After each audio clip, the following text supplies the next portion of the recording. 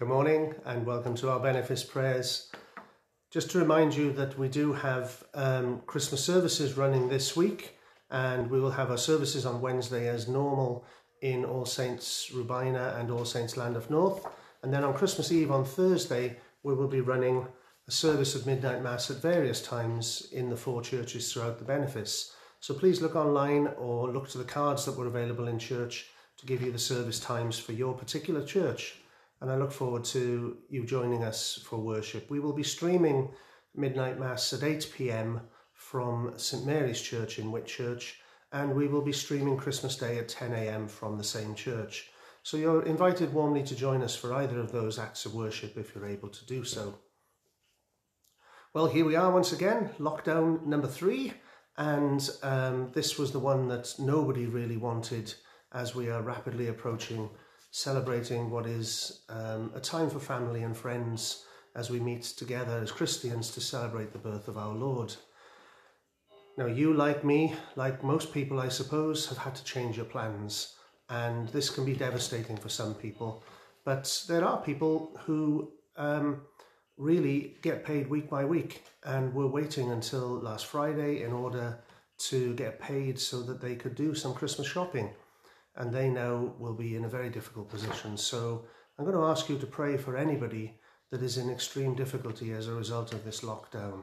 That might be yourself, it might be somebody you know, but it's presenting everybody with challenges, not just emotionally, but simply practically.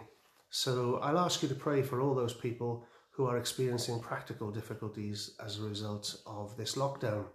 And however you spend Christmas and whoever you spend Christmas with, I hope you have a joyful and a holy occasion as we celebrate the birth of our Lord together.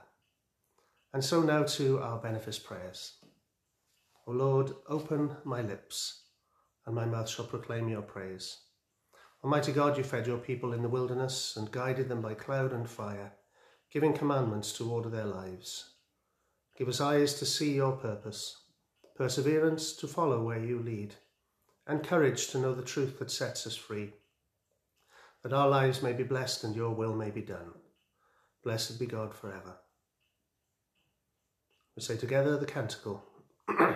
Jesus, Saviour of the world, come to us in your mercy. We look to you to save and help us. By your life laid down on the cross, you set your people free.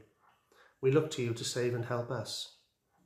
When they were ready to perish, you saved your disciples. We look to you to come to our help. In the greatness of your mercy, loose us from our chains.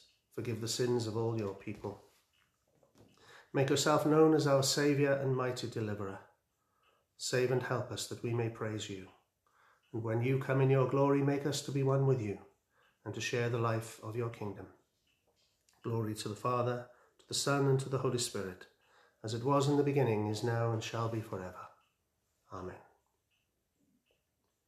God speaks to his people through the prophet Isaiah. Do not fear, for I am with you. Do not be afraid, for I am your God. I will strengthen you. I will help you. I will uphold you with my victorious right hand. This is my comfort in my trouble. Your promise gives me life. We say together, God the Father, have mercy on us. God the Son, have mercy on us. God the Holy Spirit, have mercy on us. Let us pray. Be exalted, Lord, above the heavens. May your glory cover the earth. Renew your church in holiness and give your people the blessing of peace. Keep our nation under your care and guide us in justice and truth. Let your way be known on earth, your saving power among all nations. Do not let the needy, O God, be forgotten, nor the hope of the poor be taken away. Guide those who serve in public office, that they may work for the common good. Shelter those who suffer from hunger, sickness, or loneliness, that the presence of Christ may bring them health and wholeness. I commend myself and all for whom I pray to the mercy and protection of God. Amen. As our Saviour Jesus Christ has taught us, we are bold to pray. Our Father, who art in heaven, hallowed be thy name. Thy kingdom come, thy will be done, on earth as it is in heaven. Give us this day our daily bread, and forgive us our trespasses, as we forgive those who trespass against us. And lead us not into temptation, but deliver us from evil. For thine is the kingdom, the power and the glory, forever and ever. Amen. O God, you know us to be set in the midst of so many and great dangers, that by reason of the frailty of our nature we cannot always stand upright. Grant to us such strength and protection as may support us in all dangers and carry us through all temptations. Through Jesus Christ, your Son, our Lord, who is alive and reigns with you and the Holy Spirit, one God, now and forever. Amen. Let us bless the Lord. Thanks be to God. May the light of Christ shine in our hearts. Amen.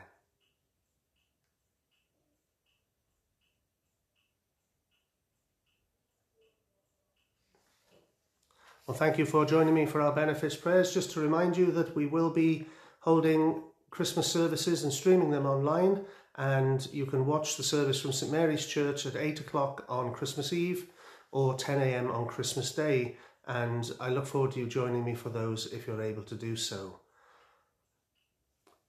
So thank you for joining me for Benefice prayers, and I look forward to seeing you tomorrow morning at 10 a.m. Goodbye.